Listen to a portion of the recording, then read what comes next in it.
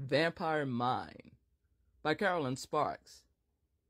Book 10 of the Love at Stake series. Chapter 1.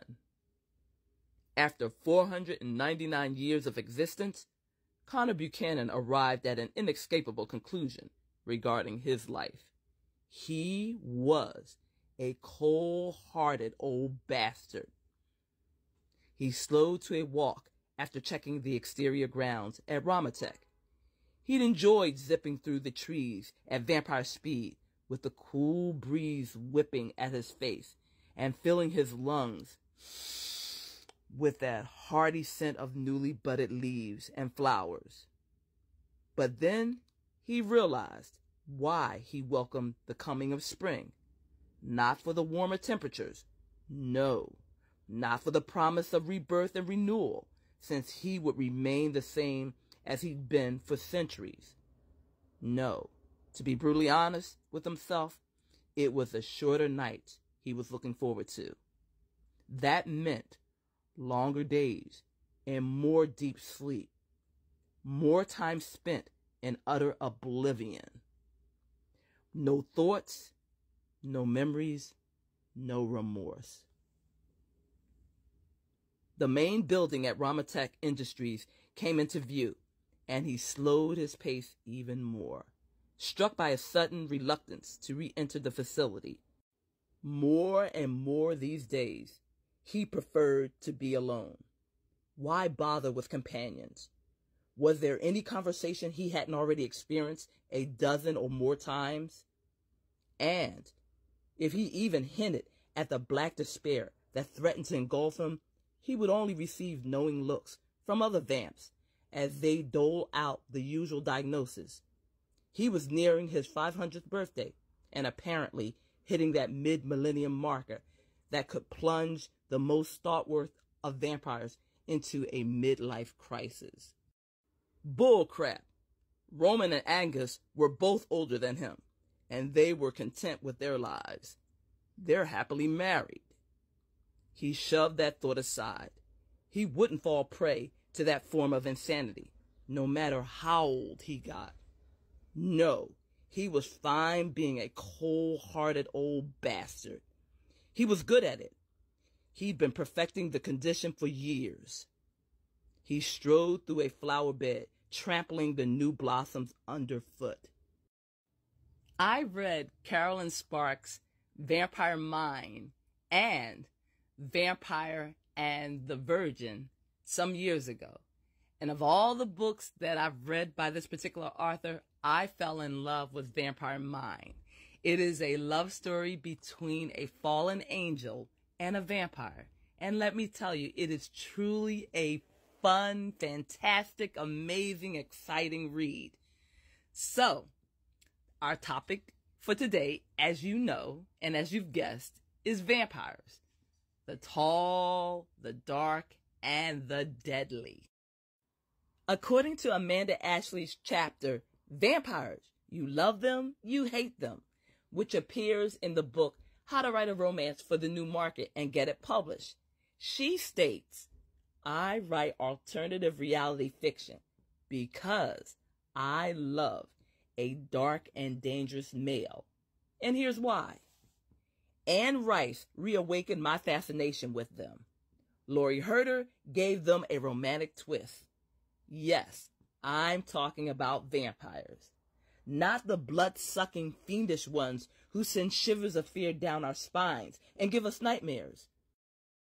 But the dark, tortured heroes who give us shivers of delight and dreams of undying ecstasy, who can promise forever and deliver on it.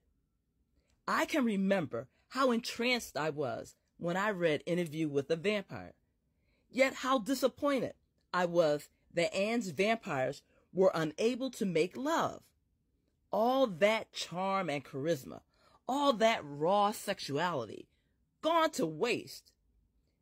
Then along came Nancy Gideon's hero, Lewis. He was everything I wanted in a vampire. He was handsome, mysterious, sexy, lonely, and haunted, with just the right blend of danger and tenderness. A vampire who wanted to be mortal again. Oh yes, I love Lewis. About the time I was discovering vampires, I reached a point in my career when I needed a break from writing Western historicals. And as vampires were much on my mind, I wrote a short story for Topaz Anthology entitled Masquerade. Well, a short story merely served to whet my appetite, and so I wrote my novel, Embrace the Night. When I began researching vampires, I discovered there were many myths and beliefs that I'd never heard of before. For me, one of the things that makes writing about vampires so much fun is that you can pick and choose the characteristics that you want to use and ignore the rest. I like the idea of creating my own vampire, of giving him all the traits and characteristics that I find sexy and appealing in a man. I also like the idea that I can allow him to go as dark and as dirty and as raunchy as I want him to go. He can be very erotic and very sensual and very forbidden. Or I could create a vampire that is on the milder, tamer, sweeter side.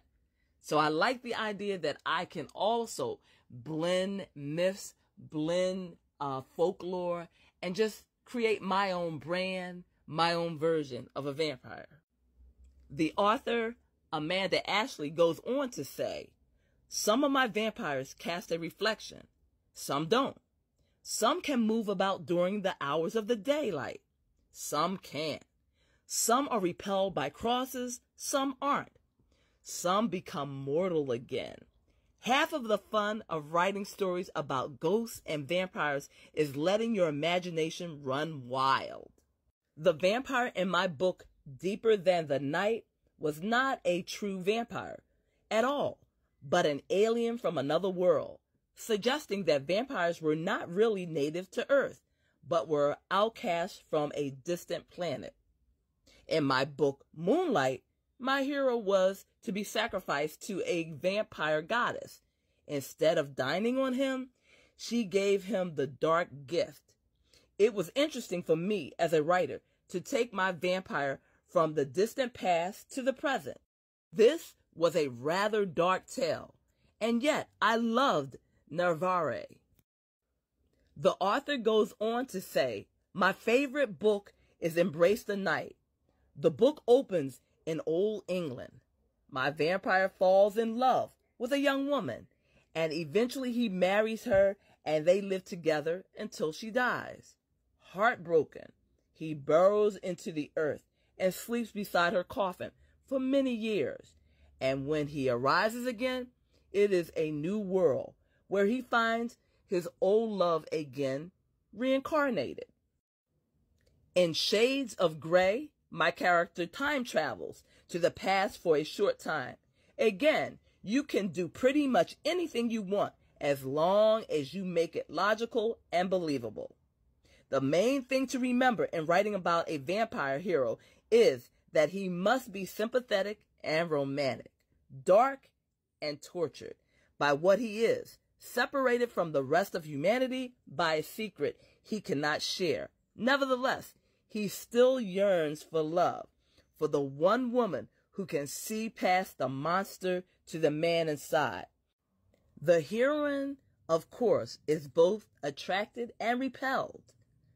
Vampire heroes are mesmerizing. They can hypnotize the heroine with a glance, bend her will to his with a word. Yet, they should have a sense of honor that prohibits them from taking advantage of her. In addition, there must be that sense of danger, the awareness that loving this man could be hazardous, even fatal for the heroine. I have never tried my hand at writing paranormal romances or vampire romances. However, in the future, I am sure at some point I will delve into the world of the paranormal romances. And of course, my first characters will be vampires. My second will be ghosts. So thank you for joining my channel, and until next time, bye-bye.